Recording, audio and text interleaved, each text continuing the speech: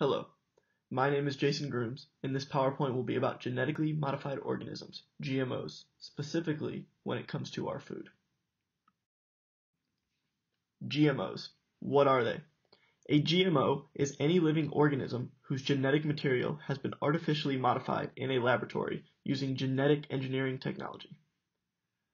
It was approved for insulin use in 1992 and then food use in 1996. It is important to remember that this could be an animal, plant, or any microorganism, but again, since we are focusing on food for this PowerPoint, the examples on other slides will be more focused on that topic. Examples of GMOs. Corn is one main example of genetically modified crops. There are over 30 different varieties of modified corn, making it the most common genetically modified crop out there. According to the FDA, the Food and Drug Administration, most corn is genetically modified to resist pests. The modified corn produces proteins that are toxic to pests, but not humans or livestock. GMO corn is used for food and drinks for humans, but is also used to feed livestock such as chicken and cows.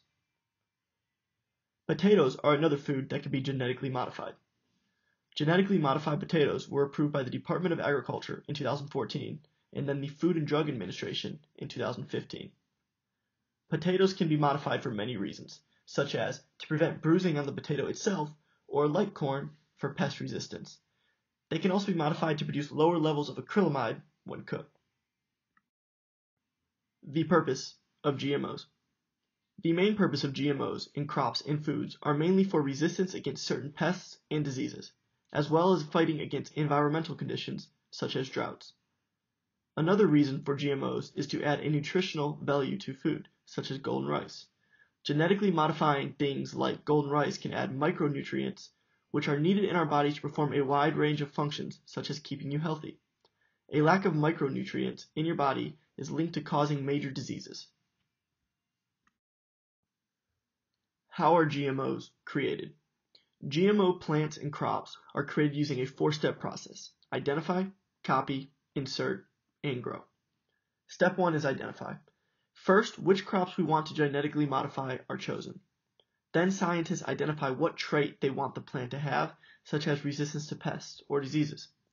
The final stage of step 1 is to identify a crop that already has that trait, to eventually be used in the crop they want to modify. Step 2 is copy. After scientists find the gene trait they want to use, they copy that gene. For example, if they were looking for a gene that would provide pest resistance, they would use a gene from a plant that already has it and copy that gene. Step 3 is insert. Scientists will then use lab equipment to insert the gene they just copied into the DNA of the plant they want to modify. The new trait does not change any existing traits in the plant. Step 4, the final step, is grow. Scientists will then grow the new plant or crop in the laboratory to make sure it has adopted the new gene trait successfully. After proven successful, the new modified plants are then grown in test fields. If proven successful again, the modified plant will then be moved to larger fields also to be tested. After another successful test and in-depth review from scientists, the modified crop can finally be sold and grown by farmers. Regulations on GMOs in food. GMOs in food are monitored and regulated under strict scrutiny from three major governmental organizations. The first being the Food and Drug Administration, the FDA. Their job is to make sure that the foods that have GMO ingredients meet the same strict safety standards as all other foods. The FDA sets and enforces all food and safety standards. The second organization is the Environmental Protection Agency, the EPA. The EPA is responsible for protecting the environment and human health. They regulate and enforce the safety of substances that protect the genetically modified plants. The third major organization is the Department of Agriculture, the USDA. The USDA's job when it comes to GMOs is to protect agriculture against pests and diseases. They make sure the GMO plants are not harmful to all other plants. The argument against GMOs. Cross-pollination. Many people believe that cross-pollination from GMO crops creates superweeds that affect other plants and crops. But at the same time, GMO crops are under strict regulations by the three major organizations listed on the last slide to ensure all precautions are met and to prevent this from happening. big businesses. Another argument is that GMO crops put farmers at the mercy of big businesses because after the GMOs are created, farmers must purchase the seeds set by the prices of those big businesses that created the genetically modified crops. The cigarette argument. Back when cigarettes were first becoming big, everyone said there were no adverse health effects or long-term health problems involved with cigarettes, or at least it could not be proven. Today, we know that to not be true. So why couldn't GMOs be the same? Well, for one, GMOs are closely regulated and monitored by the three government departments we mentioned earlier, the FDA, the EPA, and the USDA. Two, today our technology allows us to keep much better data and information and for us to accurately predict problems in the future. Are GMOs in food safe? The answer is yes. And that yes is backed up by science. Science shows that GMOs are safe for humans, plants, and animals alike.